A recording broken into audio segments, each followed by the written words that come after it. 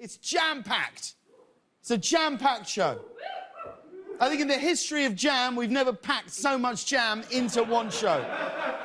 Where do you do the... Hey, Rob, thanks for joining us. Hey, Rob, thanks for coming. It's the... He's back. That's, All right, Rob. Just for anyone who doesn't know, that's the exec producer of the show, just coming in a solid 4 minutes late to the taping. What? This is the fast. I knew as soon as I was standing upstairs and I saw the credits roll, I was like, he's trying to catch me. It's just to burn me.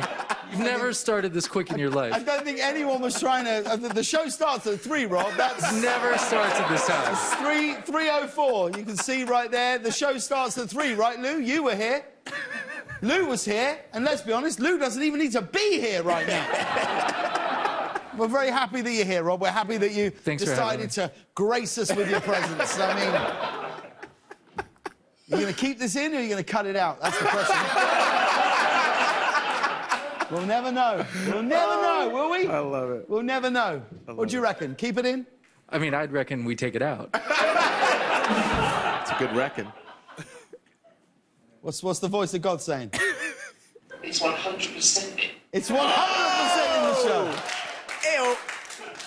That was Ben, everyone. I don't know if you've seen Ben in the last 12 months, but he now just really camps out inside his room.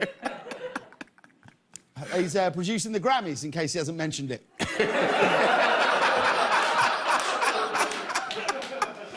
If we're going to dig out exec producers, let's make it a full day. Yeah, we were just talking, Rob, that it's a jam-packed show. Full of jam. All jam. Sorry, I missed that. Yeah. You missed an absolute buzz wham of a start. That's the truth of it. That's what I'd call it, a buzz wham. Would you call it a buzz wham, Reg? Yeah, buzz wham, buzz wow. We've not done a buzz wham in quite some time. Yeah. Band are all looking sharp today. What's happened? We're walking on sunshine. Absolutely. We can keep chatting. Keep chatting or jump into the headlines. Who should choose? Look, I've just noticed Pete's shirt.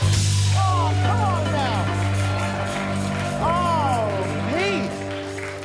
I love this. Well done. Thank you, sir. This is exactly how I imagine you every weekend. It's part of the New Orleans collection. That's it. I absolutely love it. Mark's come in with some kind of... I don't even know what to call this, Mark. What are we looking at here? Yeah, black and white. The old black and white. No, but I mean the vibe of it. The vibe of it is...